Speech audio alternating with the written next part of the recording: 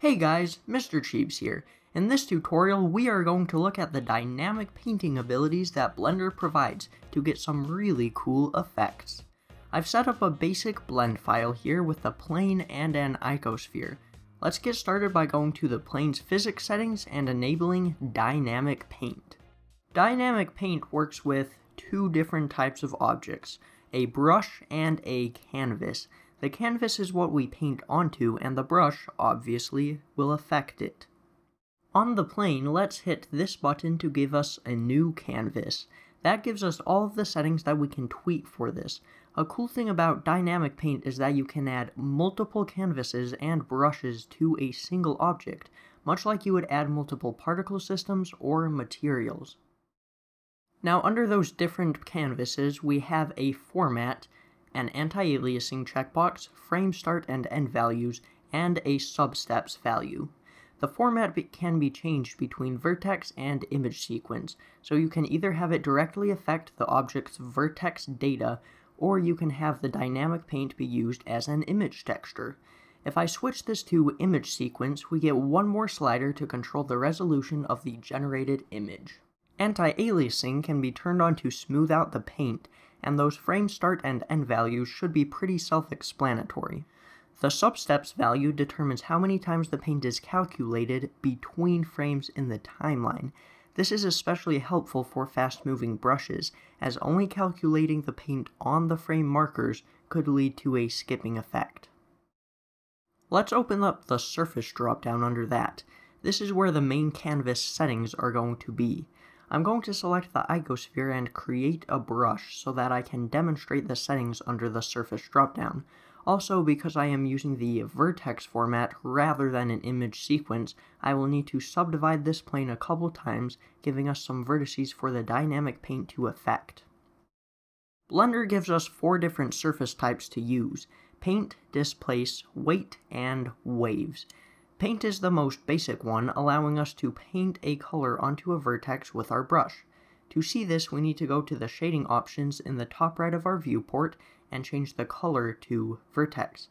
We also need to go to this output menu and select a place for the color information to be stored. We only need a paint map for now. We'll talk about our wet maps later. I'll use this field right here to select a vertex color layer to output color onto, or use this plus button to add one if there isn't a vertex color layer there already. Now that we've done that, we can start playing the animation. I can move this icosphere around in real time and it will paint onto the vertices of our plane.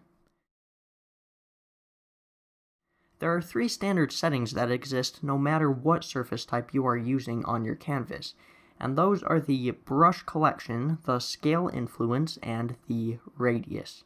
The brush collection field allows you to define what specific collection the brush is in, so you could have multiple dynamic paint objects and not have them affect each other. Scale influence controls the strength brushes have on the canvas between the values of 0 and 1. Radius controls the scale of the brush when using proximity or particle-based brushes, which we will take a look at later. There is one more setting that is used for most of the surface types, and that is dissolve. This is used to let the canvas return to its original state after the brush has affected it. The time value is the number of frames that it remains affected before the effect dissolves, and the slow button will make the dissolve more gradual.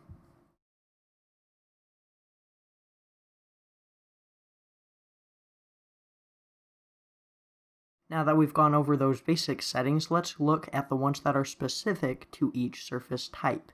The first one we're going to look at is paint.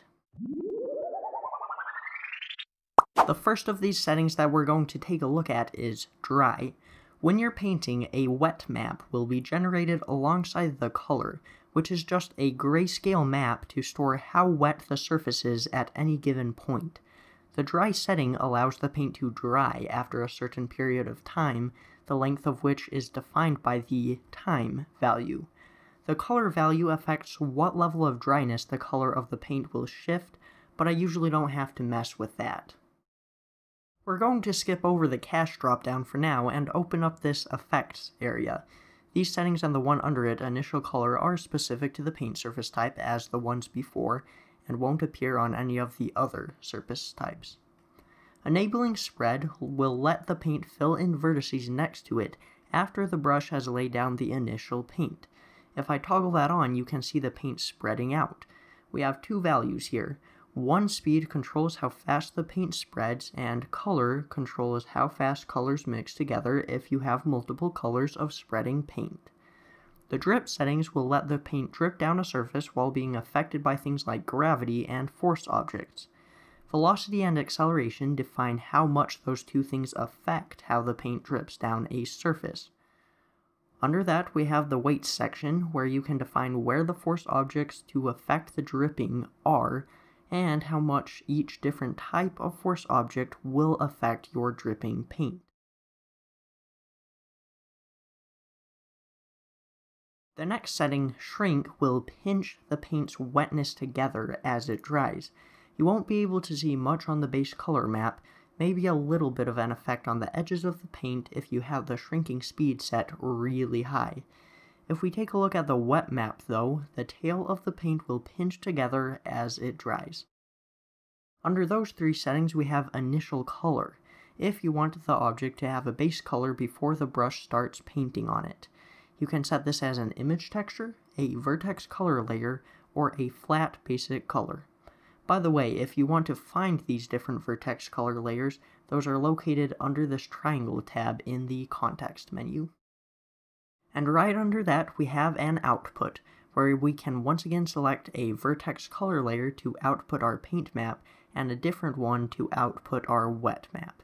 If we switch our canvas format to an image sequence up here, this little area will be replaced by a file path for an image sequence cache, as well as a field where you can select a UV map for the images to be drawn from, a file type choice between PNG and OpenEXR, and an option to multiply the color by the alpha, or transparency, of the image.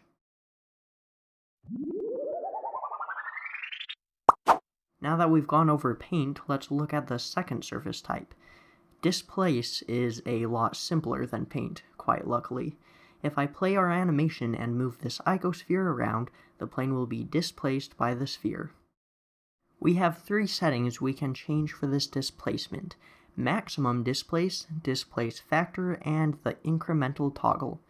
The max displace sets a limit on how far the mesh can be moved and is disabled if the value is set to 0.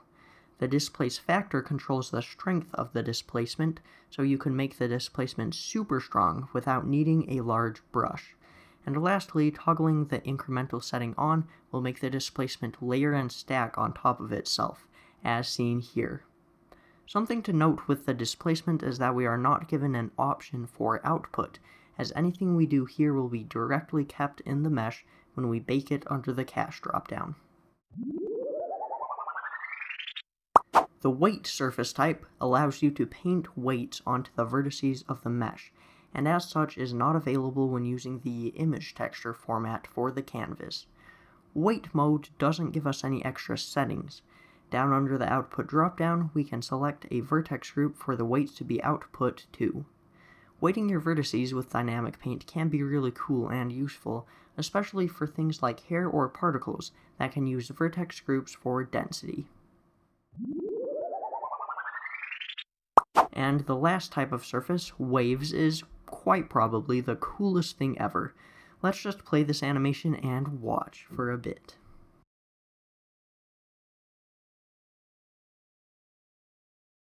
The first setting we are given, Open Borders, will remove the collision that the waves get when hitting the edge of the plane.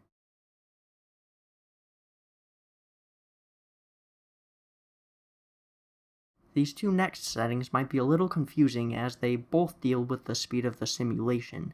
The Blender documentation, however, will describe how they are different. Timescale will change the run speed of the simulation without influencing the outcome, while speed directly changes how fast the waves travel on the surface. I personally haven't seen too much of a difference between the two, but they are present regardless. I describe damping as changing the intensity of the waves. If I set it to 0, the waves won't be calmed at all as the simulation progresses, leaving this strange behavior in the corners. If I set the damping to 1, all movement will be removed from the waves. Spring is the strength with which the water gets pulled back to its original state. So if I set this to 1, the water stays relatively flat and equalizes quickly. If I set it to 0, the water gets more verticality. Smoothness does exactly what you think it would, smoothing out the waves. This can remove some of the sharper creases you may get, but will come at the cost of lost detail. Let's now hop back to the icosphere to take a look at the settings for our brush. The three most basic ones are the paint color, the alpha, and the wetness. Paint color is obviously going to be the color that the brush paints onto the canvas. Alpha controls the transparency of the brush. Something to note is that this transparency only affects the brush color or weights, and not how much it displaces a canvas in displace or wave mode. Wetness is just how wet the brush is to start with. If absolute alpha is toggled on, then the transparency only takes effect if the brush has less transparency than the surface it is drawing on. This essentially makes it so that the brush cannot increase the transparency, it can only increase how opaque the canvas will be. Erase paint, the last of these basic settings, just makes the brush function as an eraser. The brush settings also give us 5 different sources that we can generate our paint from. We are going to go up this list from the bottom to the top. Mesh volume is the most basic one, painting directly from the space that the object takes up. This source option gives us no additional settings. Mesh volume plus proximity will paint from the volume of the mesh as well as its proximity or distance to the canvas. We can define the distance that it starts painting from with this distance value. We are given 3 different ways to define the falloff, or the way the brush interacts with the canvas the further it gets away. A smooth falloff will give us a nice gradient as the brush gets more distant, making the draw size smaller and the strength less noticeable. The constant falloff will give us hard edges and no decreased strength as the brush gets further away. And the color ramp falloff gives us a color ramp that we can add values to and customize as we wish. We are also given a few more settings under the falloff. Inner proximity will make the falloff be applied within the mesh rather than outside of it. Negate volume makes the volume of the mesh be ignored while painting. We can see this if I hide the icosphere at the beginning of the animation. Project will make the paint only be cast in a certain direction, defined by this ray direction setting right under it. We can get the paint only from the direction of the canvas normals, or the way its faces are pointing, to put it more simply. We can get the paint only from the normals of the brush as well, or we can get the paint direction only from the z-axis. The next type of brush painting is only proximity. This uses the same settings as we just went over, but removes the ones related to the volume of the mesh as that is not calculated in this mode. The object center mode will use proximity-based paint as well, only from the object's center though. Again, we have a distance value and a falloff. The cool thing about this mode is that it doesn't use vertices for painting, as it's using the object's center. This means that we can use an object like an empty to paint rather than a mesh. The last type of brush source, particle system, is really cool. I'm going to add in an emitter particle system on the icosphere to visualize this. If I select that particle system under the brush settings and play the animation, we can see the paint appear where the particles pass through the plane.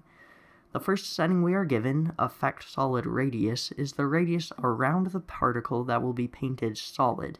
Checking Use Particles Radius will deactivate this value and instead use the scale value under the render menu in the particle settings.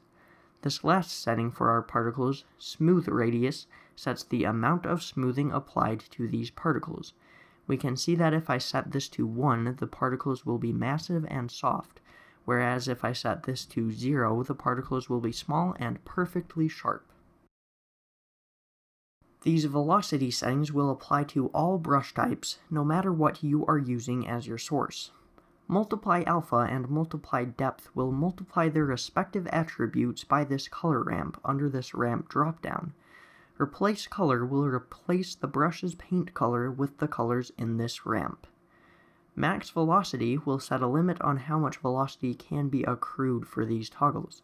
This is calculated in Blender units per frame. Smudge will change how the paint is drawn based on the velocity.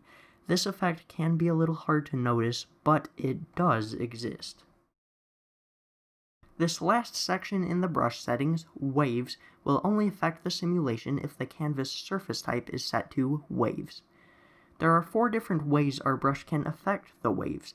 The first type is Depth Change, the default. This will change the depth of a surface around the brush based on the factor value. Something cool is that a negative factor value can also be used, so we could easily get something like the wake of a boat by using a value of -1 or -2. The obstacle type will essentially make the surface collide with the object. It produces results similar to depth change. The force type will affect the velocity of the waves. This means that it won't create large waves like the depth change or obstacle types, but can still create movement if the brush is animated. And our fourth type, reflect only, will not create any waves. Rather, it will only reflect, or bounce back, waves that collide with it. Even when animated, this won't affect the surface, unless there are pre-existing waves for the brush to collide with.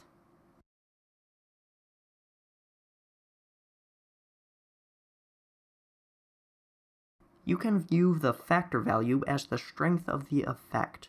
Unfortunately, this only goes between -1 and +1 when dragging along the value, and is restricted between -2 and 2 when typing values in. Clamp Waves is our last brush setting, and it will simply restrict the amount that the waves can be affected by the brush, and it is disabled if it has a value of 0.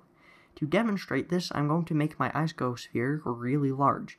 You can see that by playing this, the simulation gets somewhat insane. We can enter a value into the clamp waves to restrict the movement and calm this down. A lower value is more restrictive, while a higher value allows more movement.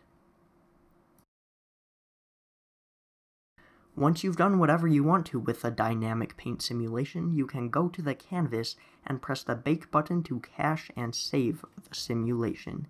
If you are using the image sequence format, you will also have to bake that out to Files under the Output dropdown. Hopefully you now know more about using dynamic paint inside of Blender. This was a more technical tutorial and we didn't really create a full animation, but I would still love to see anything you make with dynamic paint linked in the comments section below. I want to thank you all for watching and have a great day!